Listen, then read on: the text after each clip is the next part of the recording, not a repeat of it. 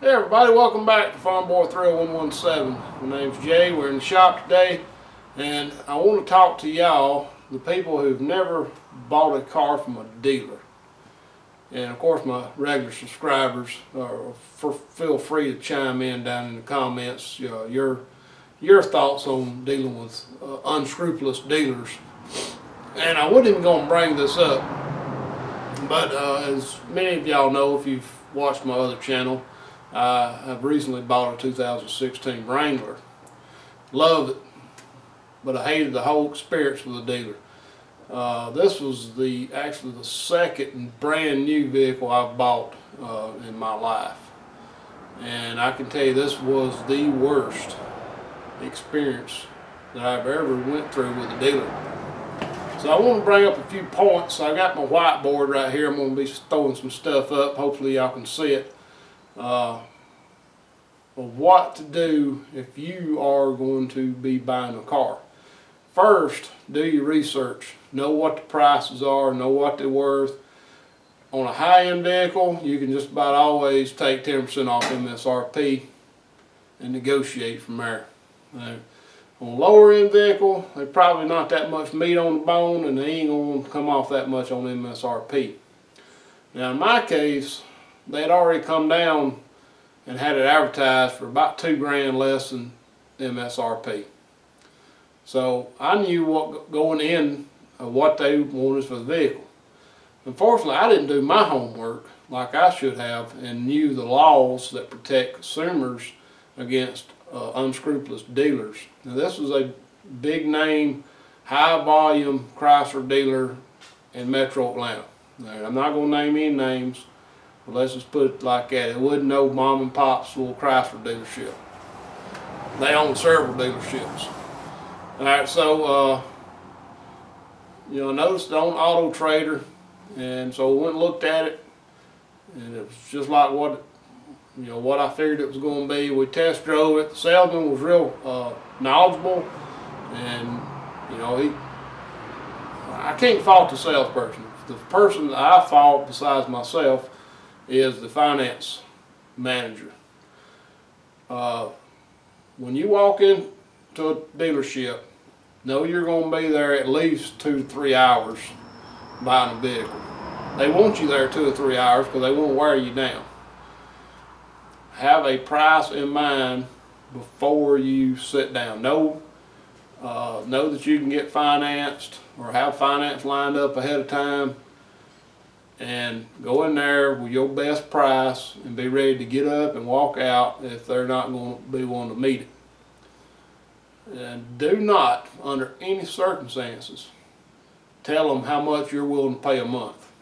That was another mistake that I made. I normally don't make. I usually just go by price. But when they started out at $700 and something a month, I was like, no way, Jose, I'm not paying that much a month for no Jeep. Well, it's all a tactic. I realize that now. So where I made my mistake was I said I'll be willing to pay $600 a month and sign it. If I can drive out of here for $600 a month, I'm going to buy this Jeep. That was my first mistake. Well, that was actually my second mistake. The first mistake was I did not realize the Georgia law states that it is illegal for a dealer to advertise a vehicle for a price that does not include dock fees or dealer add-ons. They can advertise the price without tax, tag, and title. Well, so they had this Jeep advertised for $33,456. The MSRP was $35 something. I didn't know it at the time when we test drove the Jeep, but they had added on a lot of crap. It's all marked up junk that I wouldn't live without personally. But they were wanting to add that into the $33,456 they had advertised. Alright, so first thing, know your rights, and that way you can call them on it. Second thing, don't go in there with a set monthly payment, because they're going to dump everything they can, and they'll extend it out as much as they can to get you that payment, but they're going to add everything they can in there. This is what happened to me. So we go sit down with the finance manager, And you know, we're talking, discussing stuff. He never come out and said, okay, this is your sales price was 41. I mean, excuse me. What they had down for sales price was 34 one something, which is about $700 more than what they had advertised. They charged an $800 dock fee. An $800 dock fee, if you can believe that. I got up. I should have walked out right then. $800 dock fee is just ridiculous. That's just for typing up the papers. That ain't for filing that. That's just typing up the papers. Well, that might be for filing the tag. But a lot of dealers don't even charge dock fees. You know, some charge $200 to $300. So that was my second mistake, was agreeing to pay the $800 on top of the $700 on top of the sales price. All right. My third mistake was not really understanding what they were putting on paper. Now, they're going to hand you a bunch of papers to sign before you ever get to the paper that you really need to read and sign. But you need to read and sign all of them. Just wait. Do not sign any papers until you've agreed on the price, you've seen the purchase agreement, the buyer's order, until you've seen the truth in lending statement. Do not sign anything. You're not bound by anything at that point. You can get up and walk out if you don't like it. So what that guy did was he said, well, I can't get you a $600 a month payment. It's going to be 6 years, $699. And I said, no, I'm not going to pay that. He said, well, we can get 7 years. Yeah, 7 years for $613. I'm like, no. I said, what are you charging me for? He showed me the paper, but you know, and I just scanned over it, and I'm like, what's $39,000? And he never really came out and said, well, I've added in this $2,500 worth of extended maintenance agreement. I've added in $1,200 worth of maintenance, maintenance contract where you can come and get your oil change. You know, he never said any of that. So that was my third mistake, was not making him read line by line, charge by charge, and just, you know, kind of going with the flow. You know, I just went with the flow, and I said, no, I can't do that. So I agreed to a higher down payment. And that was my fourth mistake, or my fifth. I lost count by now. All right, so the way he made it sound, as he was coming up and finding me a lender and all this, that, oh wait, I can get you this and that for the same monthly payment. So he was throwing that stuff in. He already had added it in to begin with, but he was making it sound like I was getting it for free because I didn't understand what he'd already put on the paper. And if I'd known that, I would have said, no, we're done, and I'd got up and walked. All right. So one of the papers they're going to hand you, or may hand you, this was really the first time I ever got handed this paper to sign, was a bailment agreement. A bailment agreement means that if you cannot secure financing, then you have to bring the vehicle back and pay so much a day and so much for mileage. And of course that hadn't happened to me, but you know, it could happen to somebody. You go and trade in a vehicle, you got kind of sketchy credit, they want you to drive off that vehicle that day. And there's no guarantee that when you come back, that, you know, when they call you, say, you go down on Saturday and buy a vehicle, and they say, okay, we'll get you financed, don't worry about it, just driving on home. And they call you about Tuesday or Wednesday and say, hey, we can't get finance for you, you're going to have to come on back down here and either put more down or try to find a different lender or whatever.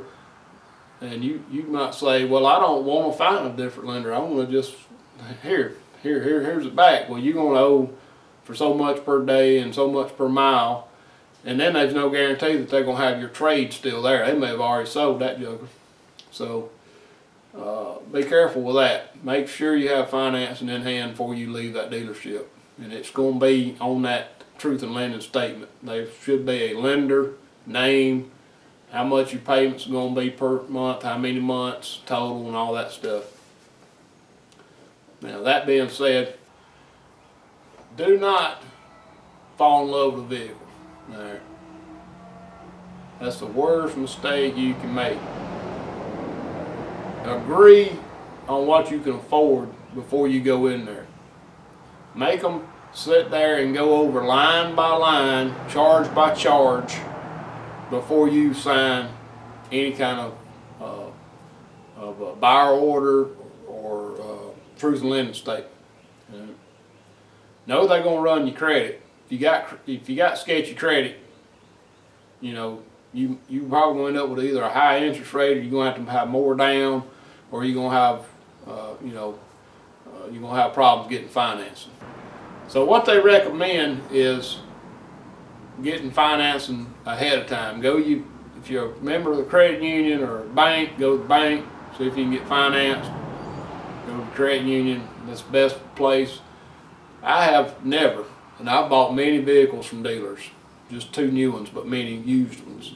I have never, ever secured financing prior to walking into a dealership, and I've never, ever had problems getting financed with a decent interest rate until now. All right. So a brand new Jeep, get this, 5.1%, because the price is so much more, the amount financed was so much more higher than MSRP, because they added in all that junk crap that I didn't even want. Now, it's too late now for me. I can't get my money back on that stuff. The best thing that would ever happen to me is if the lending fell through and I had to take the Jeep back, and I could just tell them to kiss my butt and walk on and find me another Jeep somewhere. And I'd get me another Jeep if that happened. I wouldn't get it from them. But yeah, you can kind of tell I'm a little bit ill. I'm a little bit mad. I stewed over it for about a week, and I debated on it. I wasn't going to make this video because I'm kind of ashamed I let myself get into that situation. But if it helps one person save themselves from this kind of pitfall, then it'd be worth making this video. So I'm imploring anybody that has never dealt with a dealer. They might be the greatest dealer on earth. They might be the crappiest dealer on earth. You never know until you walk in there and deal with them. Back in January, I bought a used Suburban from a local dealer here in town, and you know it still took 2 or 3 hours. But I tell you what, they had no dock fees. They wasn't no added bull crap. It was just bam bam, no problem. Got a good interest rate. Walked out the door happy. And I wished I'd went back. They had a used Jeep on the lot. I wished I'd went back and got that.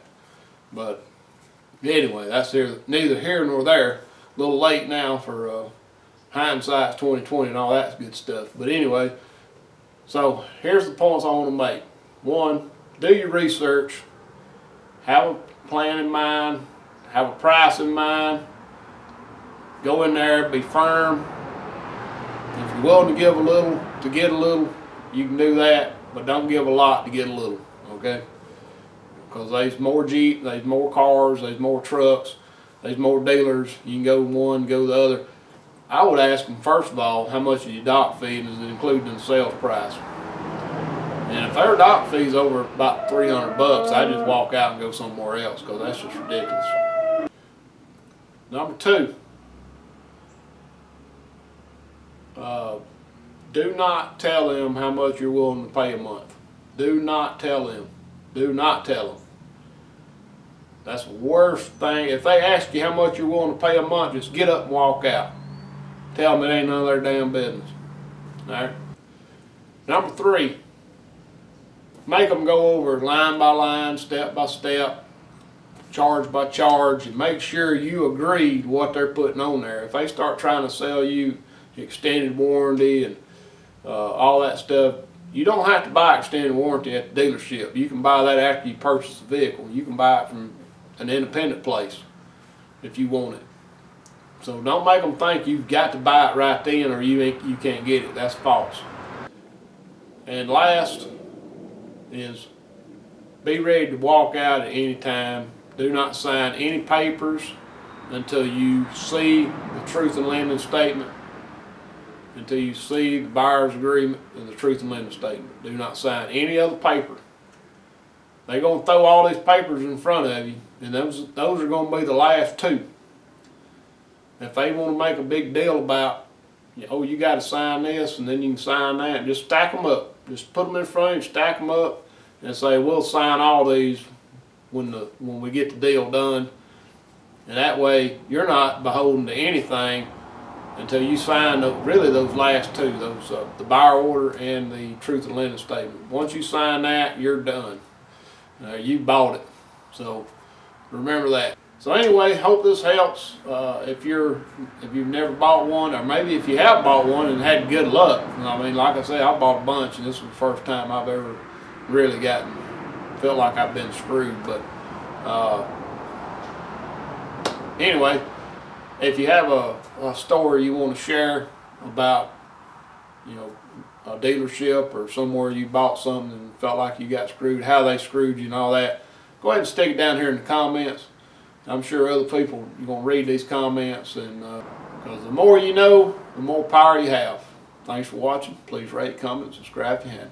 Oh, and check out Farm Boys Garage.